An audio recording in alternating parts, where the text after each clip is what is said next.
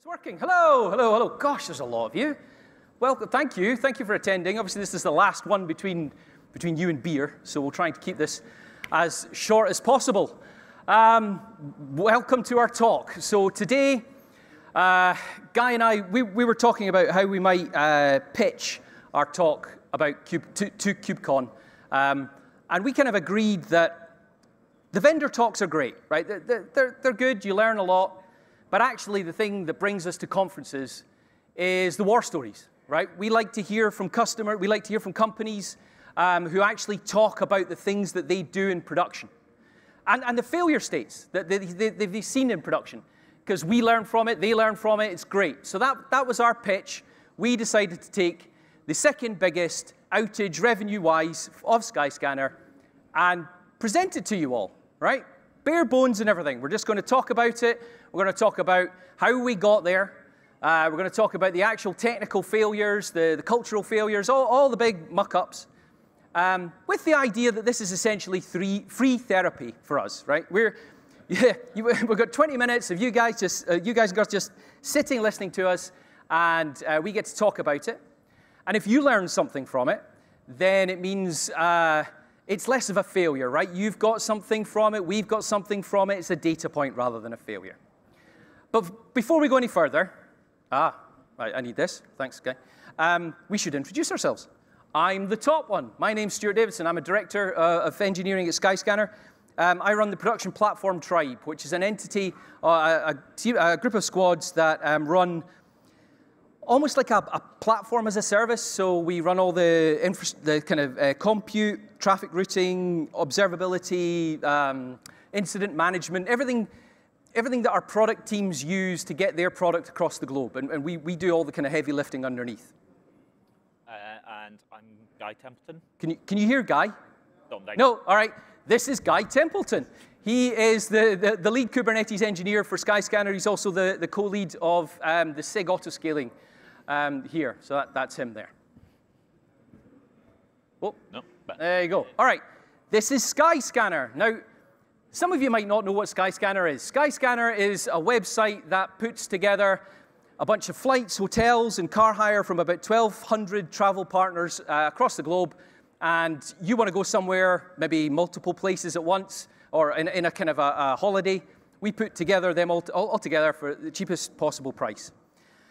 To give you a sense of the scale of Skyscanner, we serve, at the moment, I think it was last month, we serve about 75 million unique customers a month. Okay? So that gives you a sense of the size and scale of the website that we're talking about.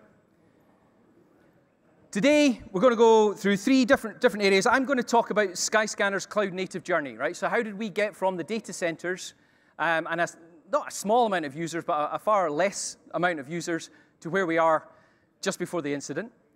Guy's going to talk to you about the incident and actually the failure state and how we recovered it.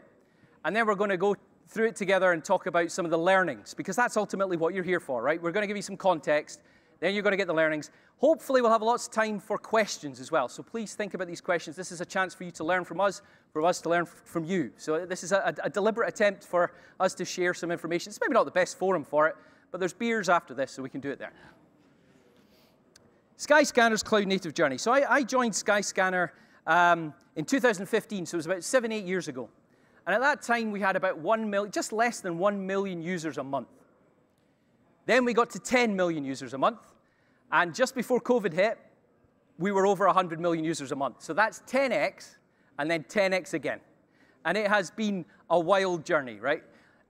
the number of pieces of infrastructure, the number of systems that you trusted in, that had never failed in years, suddenly became bottlenecks, suddenly became things that wouldn't scale the way you needed it to, or suddenly added latency, or some sort of, I don't know, problem that you hadn't foreseen. So it's been a really fun journey, kind of iterating and reestablishing what you're going to do and thinking about it from almost the ground up several times along the way. We started off in data centers, like everyone, I guess. We're what? About 15 years old as a company. So we were in data centers. We had 5 data centers across the globe. And yeah, we made this shift to the public cloud. We saw the potential of the public cloud. You could see, we were scaling so quickly that actually buying infrastructure and getting it plugged in and things like that, it just wasn't sustainable. And we saw the opportunity of allowing our teams to decide on their own infrastructure and all the benefits of infrastructure as code and that sort of thing. So we made this shift to the cloud. Now, I say that in one sentence, one bullet point, as if it was a simple transition.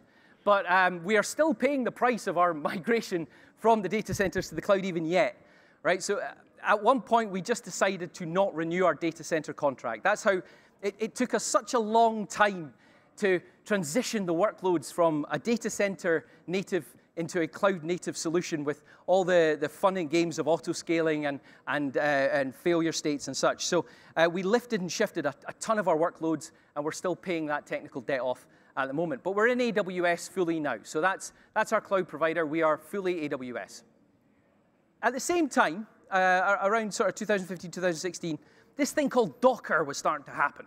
And it was at the time where people in conference talks like this would say, who here's heard of Docker? And people would go, "Oi."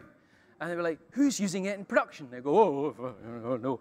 Like it was just about that time where it was all quite exciting, but we hadn't quite decided what we're going to do with it. Skyscanner decided to try it out with our CI solution, right? So it's quite a common kind of first step to try a container-native CI solution. It was actually the precursor to Harness. It was a thing called Drone.io. It's an open source solution, container-native.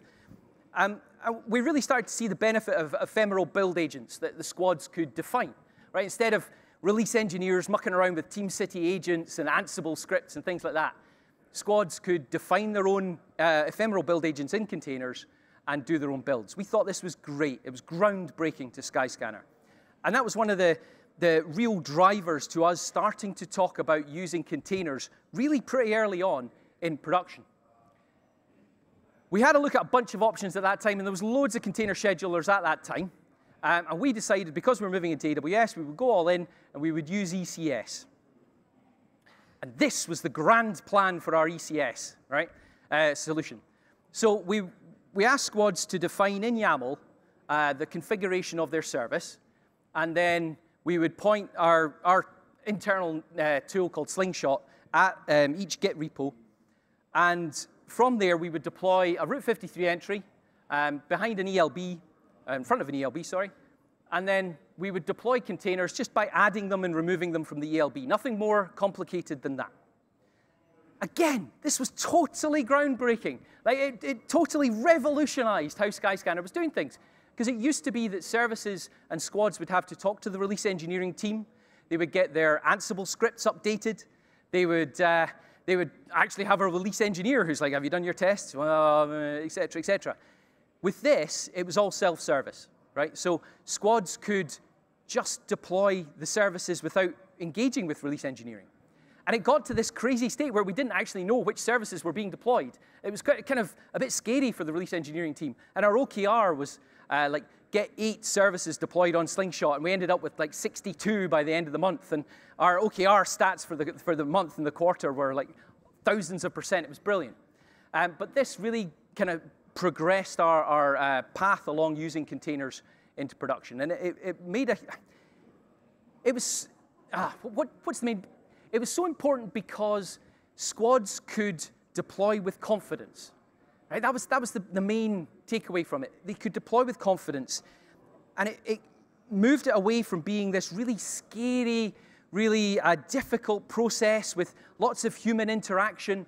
It became this ubiquitous thing that just happened in the background. Like squads could deploy several times a day, and it became a strategic enabler. Right? People used deployments to get out of trouble rather than causing trouble, and it was such a big change for Skyscanner. ECS took us a long way, and in fact, we still use ECS to this day.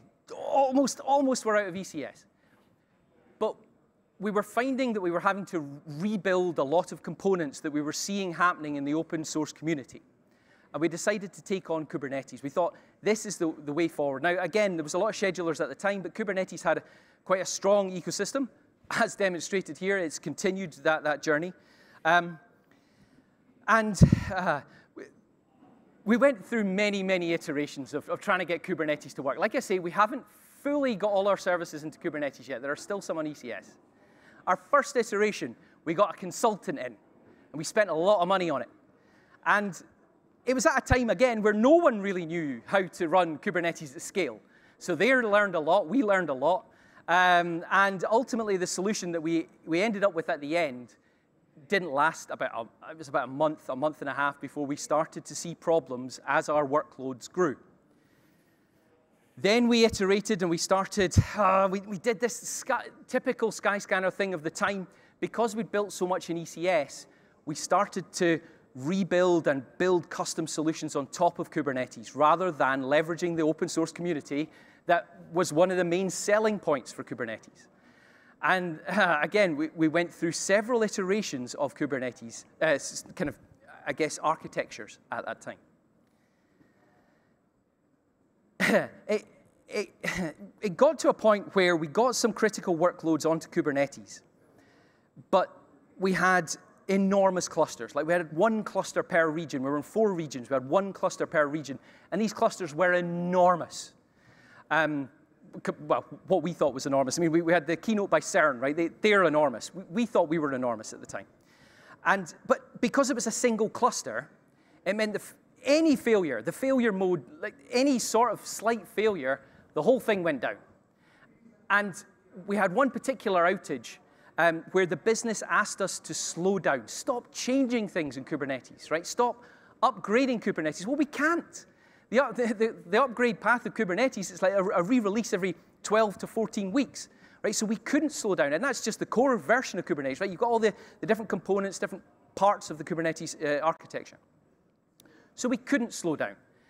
And I remember I was about to go on stage at GitHub Satellite, and I was about to talk about our continuous deployment system and how rapid iteration reduces risk, and like that's the way we wanted to go forward in Skyscanner. But Paul Gillespie, who's our senior tech in production platform, he phoned me and he said, look, we've just had this big outage. Not this one we're about to talk about. We had another outage.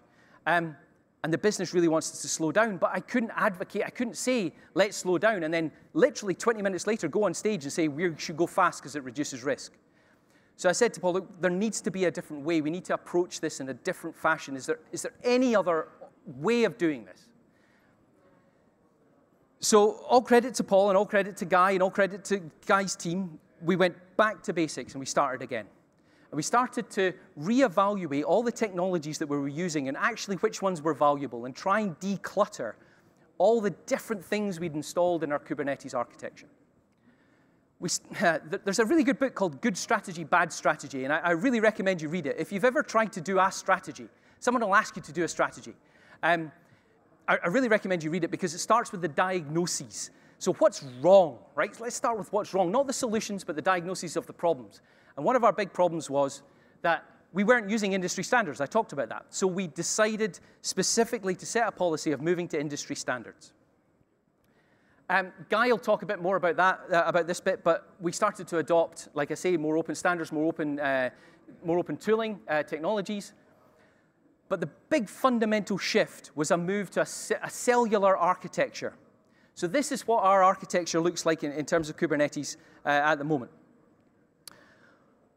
What we decided to do was to look at the failure states that we had to work with and create an architecture around that. So in this particular case, this isn't actually well named. That's a cluster, not a cell. Okay, sorry about that. That's my fault. So these are different clusters. There's a cell per region. And within a cell, there are many clusters. We have an even amount of clusters per AZ. And each workload is n plus 2 clusters big to allow one cluster to be down for maintenance or upgrade, and one cluster to be down for a failure state of any sort.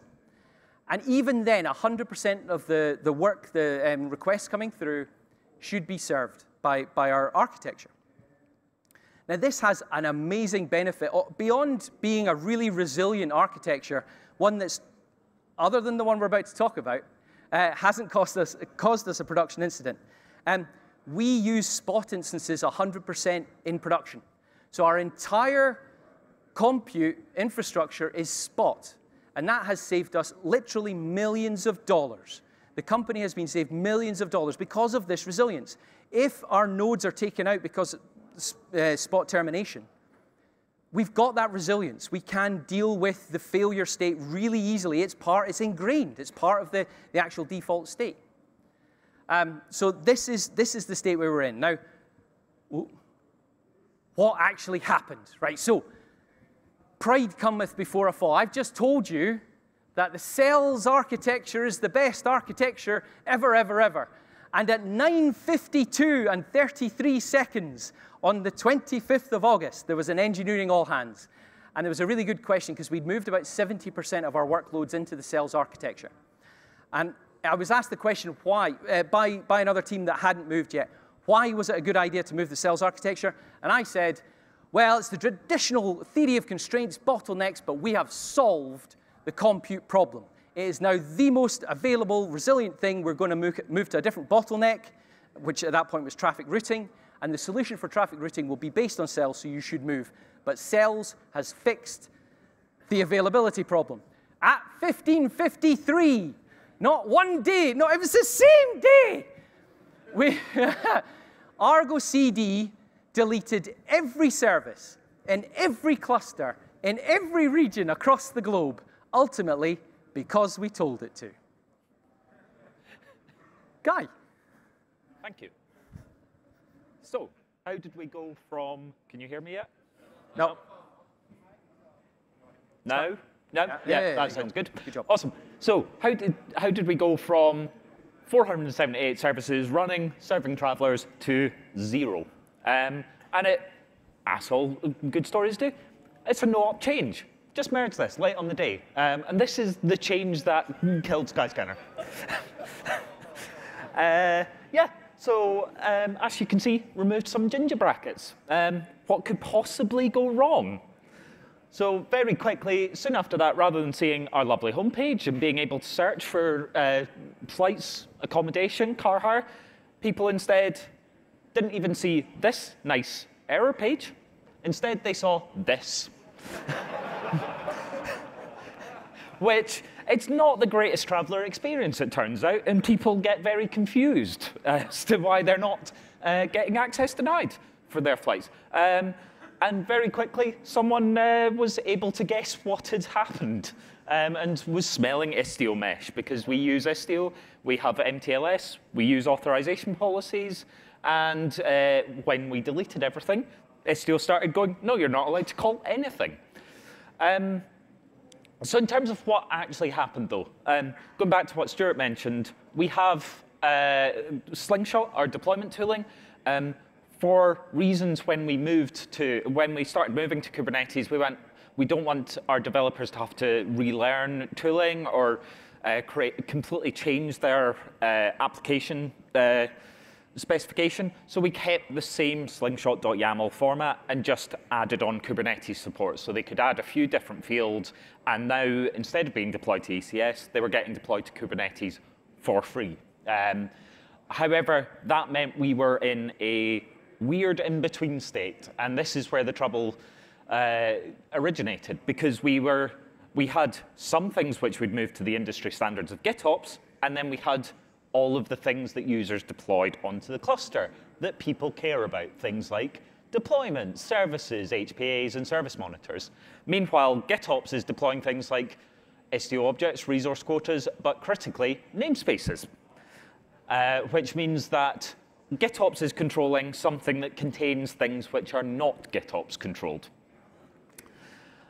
So in terms of how that works, for those who aren't familiar with GitOps, I'm assuming most will be, but we have a repository where people declare like their service and onboard it and say which cells they want to deploy to, how many resources, how many pods they'll have, what resources look like that. So we can do some of the templating of like resource quotas to prevent runaway scaling, etc., for users.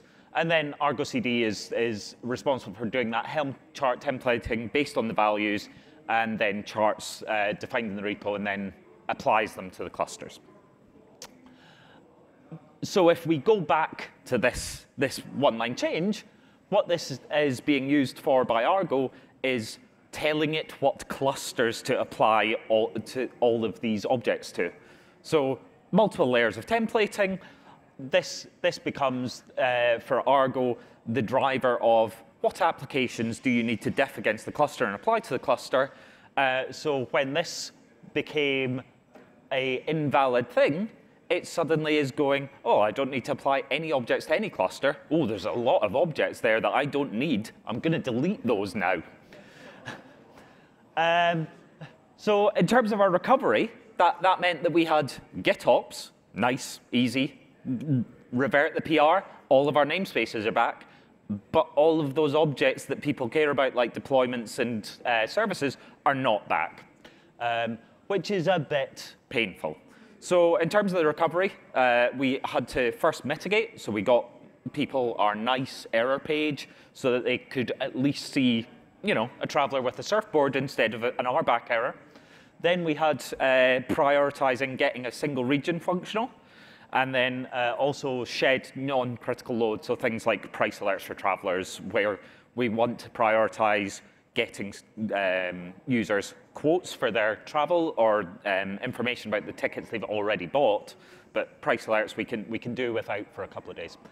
So this is a graph of the namespaces, and you can see very obviously where we deleted everything and how we reverted things, and Argo CD slowly sort of started going, oh wait, I've got thousands of objects to reapply here. But you'll see that's a very short gap. Like, it's definitely under an hour for some clusters to recover. However, this is the traffic graph for Skyscanner, effectively, over that time period. And you can see that outage is far longer and is pretty choppy to recovering to basically normal levels afterwards. So in terms of why that took so long, that's the other bits of restoring clusters. And that's far tougher because it was manual recovery. We had dusty runbooks that were designed for not a cluster where we deleted all the services but kept the same cluster, but instead a cluster where we'd just wiped out, deleted the entire cluster, spun up a new cluster and restored. And we also discovered that our runbooks were not easy to follow when a stressed engineer is trying to copy and paste. Like, these two blocks are very similar and make it very easy to copy and paste the wrong thing so you might be trying to restore the wrong etcd cluster.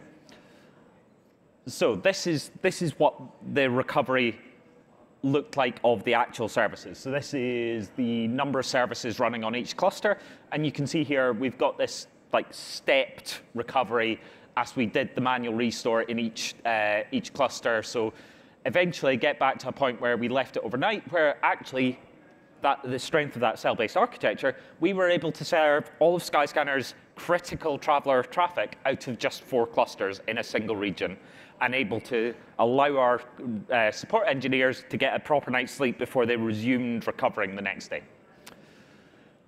So what have we learned from it? What can you learn from it? The risk here came from us crossing this chasm between we want to get from where we were to using all these standard tools. We want to get all GitOps. We want to be fully based in that world, but we are in an in-between state where we've actually caused potentially more risk for ourselves by still being in that state where GitOps can cause a complete outage, but then GitOps can't be used to resolve all of the outage. Yeah, I mean, we provided Argo CD the power to apply all these Helm charts, and it used that power and deleted everything. Finally, templates with logic are actually code. Like, we made a single line change to a templating file and managed to wipe out the entire cluster. This wasn't caught at PR time because we don't have tests on it, because it's just a template. Why would you write tests for that? Especially when you've got multiple layers of templating, I would recommend trying to find a way to test that and make sure that what you're changing does what you think it does. And this may seem obvious, but don't do global config deploys. Since we had this outage, we have made a change so that even changes to templating like that will only ever roll out to a small subset of clusters at a time, so that theoretically we can still only take down a single cluster. I mean, I'm now worried that I'm going to get paged and get told that all of the clusters have gone down again. Yeah, because you just said it. Yeah. OK, it's my turn. You switch my mic on? Yeah. Can you hear me? Excellent, excellent. Right. Yeah, I just wanted to quickly talk about another part of the less technical side of this. Right. So, Guy talked about the technical solution. The change that was made to the file, that was right at the root. It was the root file of our templating. And the engineer that made the change, he was an experienced engineer, right? He was an experienced engineer, and he made a change that, I don't know, looking at it, it's a pretty easy one to miss. And it also got PR'd, it got reviewed by a very senior engineer. And they missed it as well. Now, the title of our talk was How a Couple of Characters Brought Down Our Site. That's a bit tongue-in-cheek. It's a couple of characters in terms of the curly braces. It's also a couple of characters as in people, right? It was a bit of a joke. Yeah, it's a bit, OK, it's not a great one. Skyscanner really works hard at having a blameless attitude to incidents, right? Humans are fallible. They make mistakes. Everyone does it. And that's why the sales architecture is so important to us, because it allows people to make mistakes. Now, we thought we'd got all the failure states, and we thought we'd put all the guardrails in place. But like Guy says, we didn't apply testing to our templating, and we did global deploys in a way that we never thought possible. That root file hadn't changed in like 3 years. So it was a failure state that we hadn't considered, but we know that humans fail. So when it actually came to the incident management side of things, that's where I genuinely believe Skyscanner shone, because everyone that was needed to come to the response of what had happened. And that's not just engineers. We're talking legal. We're talking user satisfaction teams. Like the CEO, et cetera, et cetera. Like everybody came into a room. Other than the CXOs, that's not fair. The CEO wasn't. The VP of Eng did pop in for a little while and then left to let the engineers get on with fixing the problem rather than figuring out who made the mistake. Now, we still know who made the mistake, but we've not talked about it in any ILDs, incident learning documents, which is what we do after an incident and how we got some of these reflections and retrospectives. But it really wasn't valuable because everybody moved in one direction to fix the problem rather than trying to cover their asses and trying to cover up what went wrong, which would ultimately delay the resolving of this problem. Now, I got a couple of quotes from engineers. Now, everybody was tired and quite emotional, so these quotes are a little bit emotional, but I think they're awesome. Like Guy says, we actually, because of the architecture, we got to send everybody home really pretty early on, about 11 o'clock at night.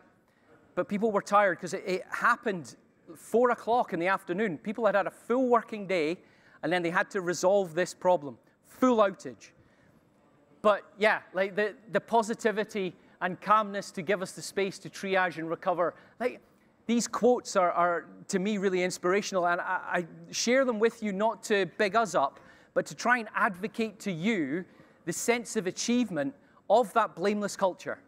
Right, so try it. Try it in your organization. Next time you have a problem, don't look at who, just look at what. Just leave it out. Don't even talk about the person. You don't need to. It's not important. Failures happen. So yeah, I know I'm starting to bang on about it a little bit, but I thought it was important. Folks, thank you for your attention. I know it's maybe one of the shorter talks, but we're really keen to hear some questions if you've got any things you want to ask. Thank you.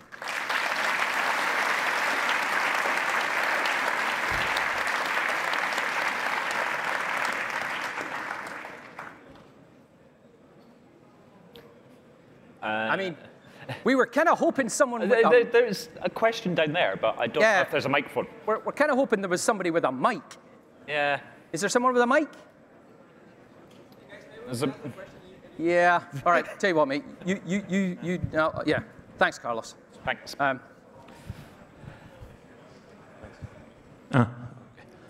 First of all, thanks for sharing.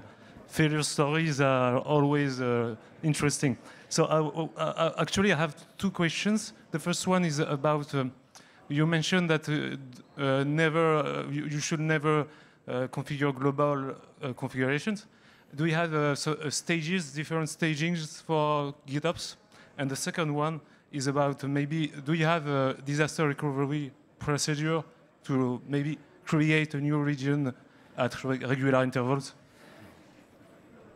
So in terms of the rollouts, yeah, we have a concept that we call channels. So we have different clusters in different channels. So we have effectively a dev, alpha, beta, and main. And effectively at PR time, we enforce that changes only roll out to a given channel, a single channel at a time, so that we effectively cannot roll out global changes. I am sure there is some way and somehow that we could cause it to happen. We've tried to catch everything we could. So yeah, we basically progress changes through those channels. We have different testing mechanisms as well. Yeah, there was quite an argument, quite a debate about, do you want to separate each region and have like a separate Argo CD and a separate infrastructure for each region? And it's that balance of like efficiency against that blast radius. And ultimately, we have stuck with the single instance of Argo CD to roll out the different regions. But like Guy says, we've got the different files. In terms of your regional question, in terms of rolling out a new region, because we're in 4 regions, we haven't got a sort of hit this button and roll out a brand new region. But because we're in 4 regions, we're comfortable deploying to multiple regions. So if that were to happen, obviously there's a couple of layers under the sales architecture in terms of AWS and such, but all that's infrastructure as code. So I think we could do it pretty quickly if forced. Maybe we should run a war game on it, right? But yeah, it's certainly something that we theoretically could, but it probably wouldn't be our first option. Cool. Sorry, Matt, we'll get to you next. Hi. Yeah, great talk. Do you ever do any DR, like drills about like recovery from things like this? Because that seems potentially like something that no one ever drills for like total outage. But you know, what happens if suddenly everything was to get deleted? How quickly can you get back up? Like, is that worth even drilling? What do you guys think? Oh, it's really challenging, right? How much time do you spend on a disaster recovery, but also a backup isn't a backup until you've restored it. So there's definitely a kind of I guess, what am I trying to say? Challenge there, friction there, right? We have done far more disaster recoveries than we have in the past, particularly security-based ones. We've done some really good stuff with our security tribe and gone, okay, a malicious actor has come in and switched this off. What do you do? And some of those kind of theoretical scenarios, you don't need infrastructure. You don't need the chaos engineering or anything like that to actually run through that. All it was a PowerPoint deck and some, sugared up actors that kind of went, oh no, there's things wrong. And that was actually a lot of fun, and we spent an afternoon doing that, so that was pretty cheap. But even during the do you want to talk about the backup issue that we had? Yeah. So as I mentioned, we had a runbook for doing restores of etcd. At the time, we were using COPS to manage our clusters, so we had the etcd clusters. But like as I mentioned, we had practiced restoring it, but only ever onto completely fresh clusters where we imagined the entire cluster had been deleted. We hadn't imagined this as the potential scenario where we were trying to effectively roll etcd back in time, which did show up some flaws in the runbook and some assumptions where we'd made incorrect assumptions, so we had to do some on-the-fly stuff. We have since moved to EKS. We're using Valero now as the backup tool for that, and we are validating those more often. Like, we've covered these scenarios and know how it would behave in both scenarios of a fresh cluster and a cluster that is in a like bad state. But there was also an instance to do with IAM policies. So we had restored a bunch of stuff. Guy will go into what. But then security did an audit of our IAM policies and locked them all down. So getting access to the backup suddenly became an issue, right? Yeah. Trying to, on the fly, discover why COPS had created or had not cleaned up old backups, so we were stuck listing thousands upon thousands upon thousands of objects, trying to go, no, just give me that. I don't want you to carry on listing. I just want you to restore. That was the IAM policy had removed the ability to delete the deltas, so we had like hundreds of deltas rather than 6, which was meant to be the policy. So there's definitely things like that will always catch you. It's what extent do you go to, right? Yeah. Carlos, can this gentleman, he put his hand up first, so we'll grab him. Yeah, so as far as recovery is concerned, what is the first thing you do once you saw that you are running 0 services? Did you just revert the commit and rerun the CD, or? So we immediately reverted the PR, and one of the joys of the blameless incident culture was we had someone who's not an engineer involved in like the actual service who took on an incident commander role. So that freed, and they were doing the coordination between squads. So that freed my squad to do the revert and start figuring out how do we restore things.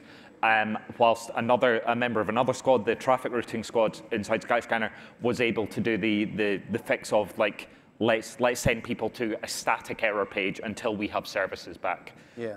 That incident commander role is really important, and there's some new incident management tools out there that are kind of Slack based, and they drive this attitude of having an incident commander who's not doing anything technical and is dealing with the comms to the CXOs and the legal department, because the legal department had to be told, and like Twitter, like our social media teams and things like that, they were dealing with that so that the technical teams could get on with fixing the technical issues. Why did it take 3 hours to restore traffic? Because of those issues that we mentioned in terms of like COPS, etc. It took us time to we had to dust off the runbook. We had to figure out exactly like, was a restore going to actually fix all of the services we need? Like there was a bit of there had to be a discussion in terms of like what was the best way to approach all of that restore. So yeah, that was largely the lag there, and the restore, because the clusters were quite big, the restores were not the fastest either. Well, one of the favorite things that one of my engineers said, shout out to Caitlin, she says, before you make a big decision, go and make a cup of tea. Right, because if you make a quick decision in a situation like that, you can make it worse, a lot worse. And then there was at one point we were like, this is going to take days. Because like Guy says, GitOps replaced all the namespaces. But then how do we deploy each service? And that was actually going, like, do we have to talk to each squad and figure it out? So there was definitely a moment of time where we stopped and went, right, what is it we're trying to do and what is the quickest way of doing it, rather than going, just do that. So yeah, it saved us days, but it did cost us, time. Can you talk about your data persistence? I'm here. Yeah, hi. Can you talk about data persistence? How much are you doing in the cluster and how much outside? You've mentioned restore, but that sounded like etcd restore to me. But then other data persistence for your services. So we currently only run stateless workloads in our Kubernetes clusters. Everything stateful is pretty much an AWS managed service, RDS, Elasticache, whatever it may be. The one thing we do is we have Prometheus, but in those cases it was, we have those, we had some EBS volume snapshotting, I think, as well. But again, I think we just ended up discarding the data because we went, it's metric data. Like, we have Thanos for long-term retention.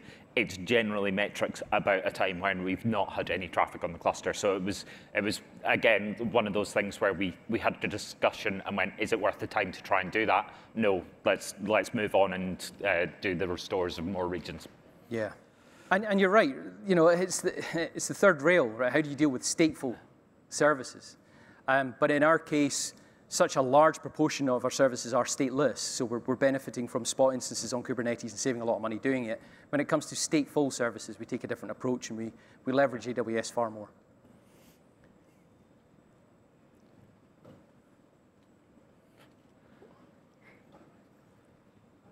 Thank you to Carlos for this, by the way. He's just taking this on. We're not quite sure why there's not a track host or someone that's doing the questions, but thanks, Carlos.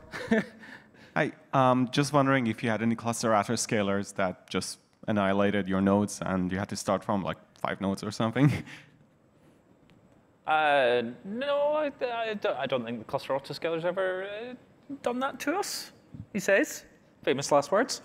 I think we have had misbehaving HPAs. Yes. There used to be bugs in the HPA where it would happily scale some things down when one metric said and the other metrics were unavailable, which led to, like, I think a Prometheus outage led to some services being scaled down, which was less than ideal, shall we say. Once we realized we managed to get a patch in upstream, but we also, like, as soon as we restored Prometheus, it scaled back up. So eventually, how did you get to test a template on your cases? Did you do some on other clusters? So we have we effectively have test values that we now use for templating. So effectively, if people are changing templating, the idea is that we will drive that the test values through that templating engine and check against an expected output. Yeah, unit testing. Yeah. Actual unit. Treat it like code, so it needs unit tests.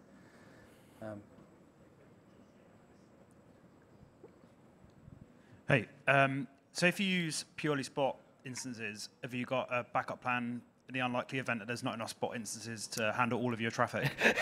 Interesting you say that at this moment in time, with an AWS person in the room as well. Yes, we have a diverse range of instance types. Like we use the cluster autoscaler and autoscaling group still, so we do need to revisit those instance mixes as new instances are launched, add them into the potential pool.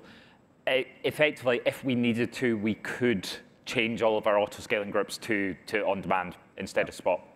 We've also moved traffic to different regions. Yeah. Right? So EU Central 1 had a problem last year, sort of October time, where I'm going to raise my fist at CERN again. I think they were, well, no, it wasn't CERN, but every so often CERN will take all the Spot instances from EU Central 1, and we're like, where's our... But yeah, we shifted traffic to EU West 1, and that saves us a lot of problems. I mean, we've got a lot of savings plans and things like that we can set up node groups where we're using reserved instances, and we have done that in the past, but because we use such a diverse range of different Spot instance types, we can get away with it. And we haven't really been in a situation where we've needed to, like, 100% move to on-demand. We have used on-demand when there's big peaks as well.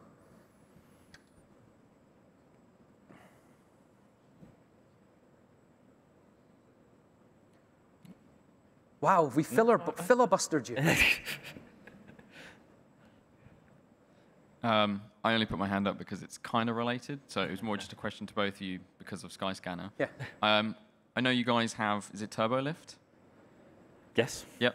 Did TurboLift help with any of these things, or was that, because when I saw the title of the presentation, I was kind of going, was it TurboLift?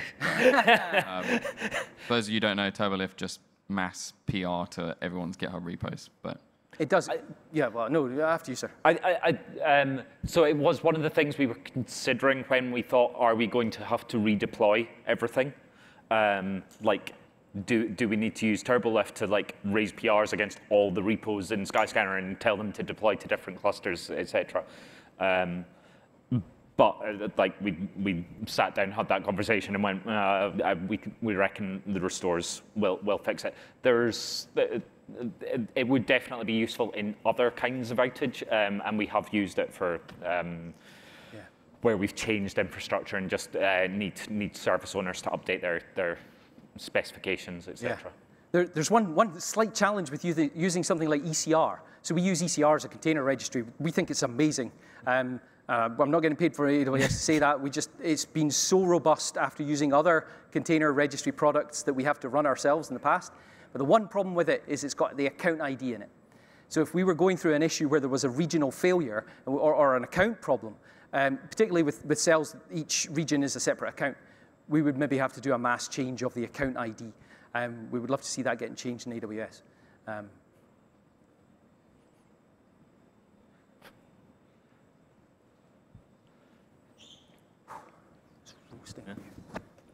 I have 2 questions, I think. The first one is, have you performed any change on Argo after that? Because we had a similar situation like 1.5 months ago, but it was only on dev environment. And it was with the first service that we started our developers to deploy with Argo. So during the first week of deploying with Argo, they changed the name of the namespace. Cool. With same situation, more or less. And they destroy all the dev environment. So nice. So we did disable auto prune and I can't remember the name of the cascading auto prune. So now that does mean when we make a change, that means we have to delete things or clean up objects. It does mean we have to, at that level, we have to go in and manually trigger the prune.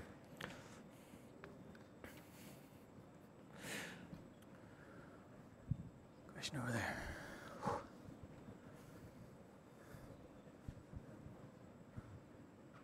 Yeah, my question was, how did you recover the stateful sets?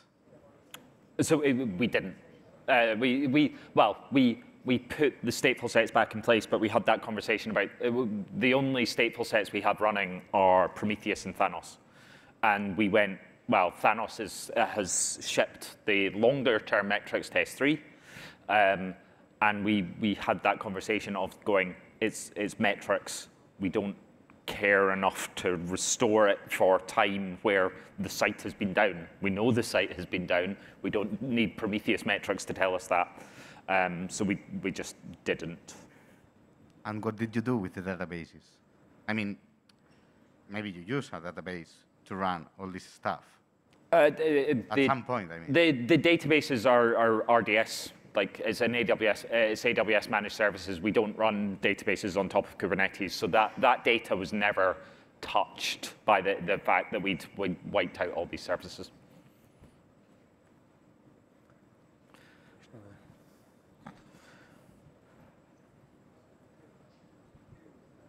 Hi. Hey. Have you had actually an outage from a malicious actions of someone? And if so, how did you recover from that? Nope. Cool. Good. Sorry. No, I mean, we've war gamed it. We've done it at a high level with our CXOs and talked about all the situations and scenarios, put them under a bit of pressure about making decisions. And then from a technical perspective, we've also talked about walking through a scenario and then discovering more and more problems and going, actually, this might be malicious rather than a failure.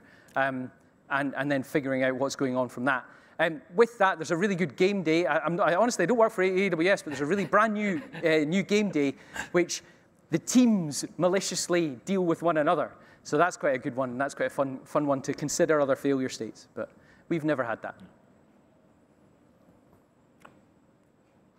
Right, folks, it's roasting up here. Maybe we meet you for beers. Thank you very much for your attention. It's much appreciated. Thank you. Thanks.